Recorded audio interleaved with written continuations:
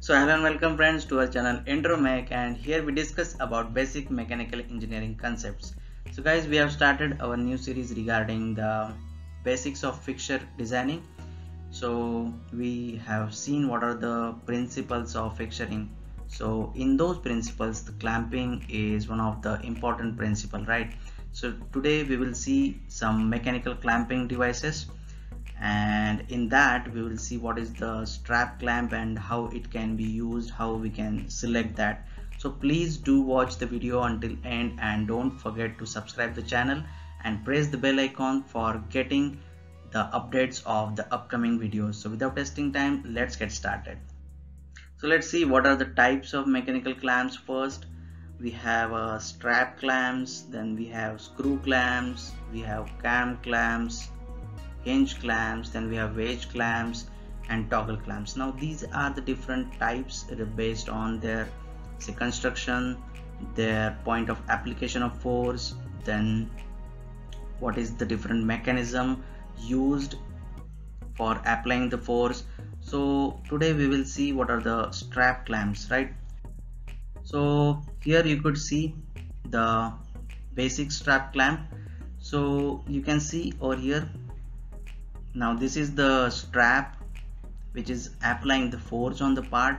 Then we have a stud over here, and then we have some resting part over here, right?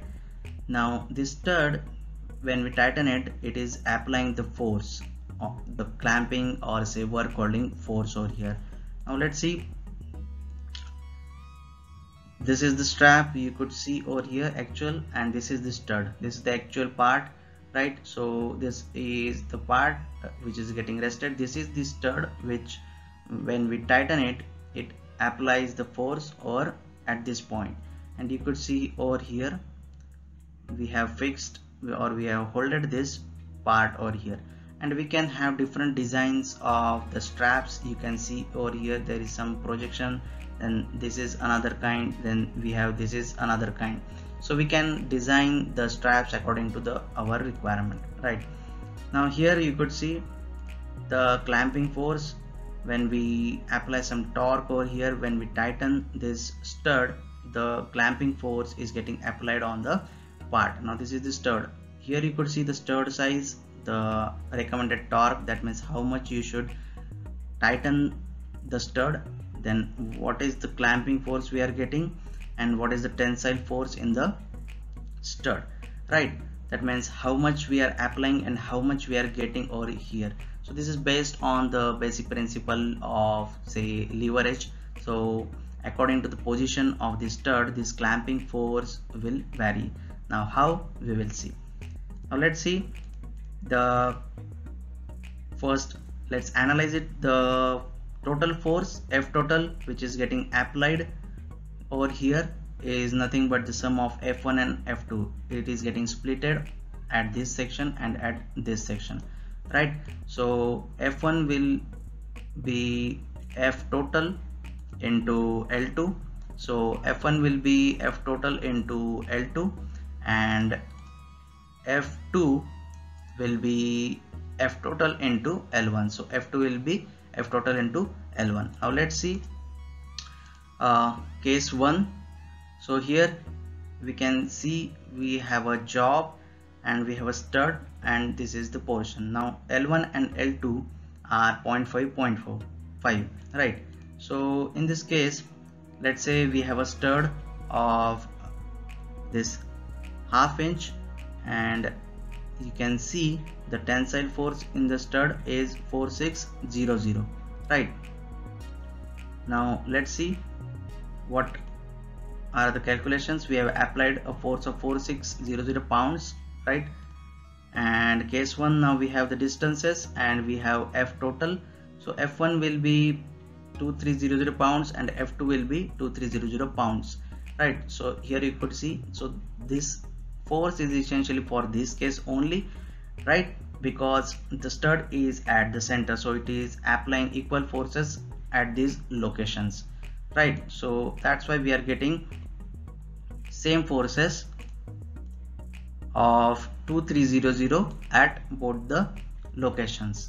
Now let's say I want some additional force over here. Now what I can do, now if you have observed over here, you might have seen there is a slot, right? Now this slot is given for changing the position of the stud so that we can vary this L1 and L2 distances, and we can vary the forces. Now let's see the case 2 over here, right? Now we have the part over here, and this is the stud. Now what I have done, I have shifted the stud on the left side, you can see, so that my distances now have changed. And let's see, we have again applied the same force because we have the same stud. Now here you could see the forces. Now F1 is like 4600.7 because my L2 is 0.7. now we have increased the distance, my L2 is greater, right? So I am getting F1 as 3220 pounds and F2 is 1380 pounds, right? So that means my force at this section has increased. So this is how you can adjust the stud position and you can get different forces. So this is how the strap clamp is used. Now what is the disadvantage over here is the tightening time is more, that means loading and unloading time is more because you have to tighten the stud, then you have to like loosen the stud, so this takes a lot of time over here, right?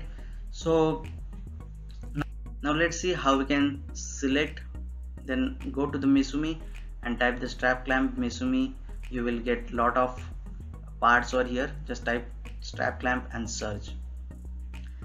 Now we will get the different kind of results. You could see here we will get different strap clamps, there are different levers over here, right? These are the different types. You can just strap clamp with screw hole. Let's check out.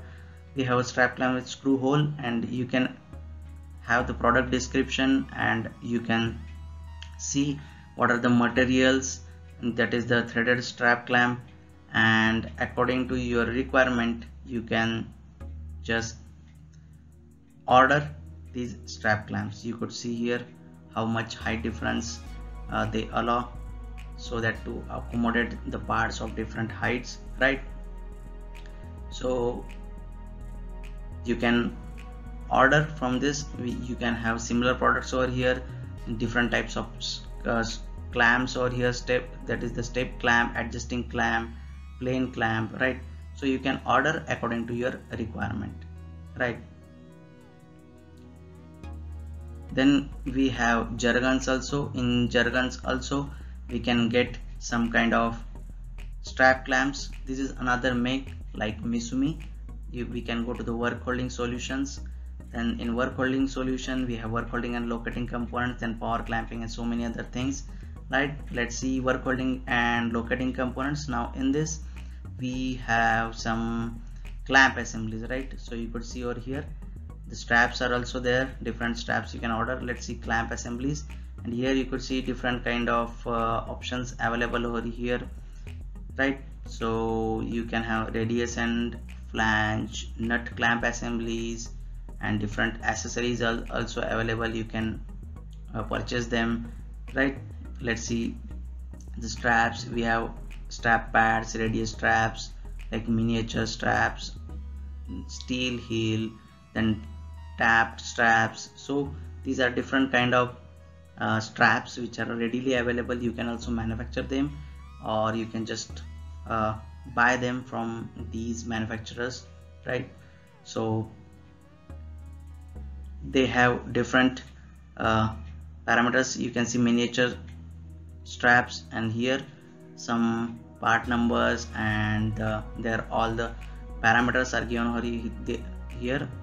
You can see the part drawing also for the dimensioning and part literature. You can go to their manual and you can read the manual, what the different things are mentioned over there, and so many other things, right? So these are the strap clamps, right? So let's check what is mentioned in the catalog, because catalog is very important. There are so many things mentioned into the catalog which you can utilize, right? And while selecting the part, you must read the catalog. You can get information of so many other things from the catalog. So catalog is very important while selecting anything, right? So these are like radius and flange nut clamp assemblies. You can see the thread sizes over here, because on the basis of thread size the clamping force is dependent, right? So this is the catalog now, and let's go to the clamp assemblies, right? The miniature clamp over here, and we have the flange nut, radius.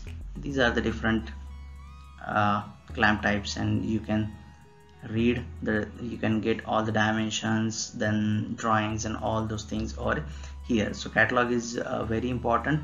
You must read the catalog properly.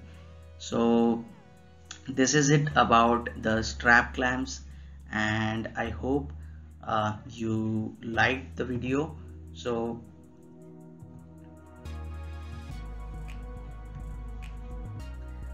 this is it for our today's session. I hope you liked the video, and if you have any doubts, please do write into the comment section and we can discuss over there. Until then, keep intro making, and thank you for your patient listening. Thank you.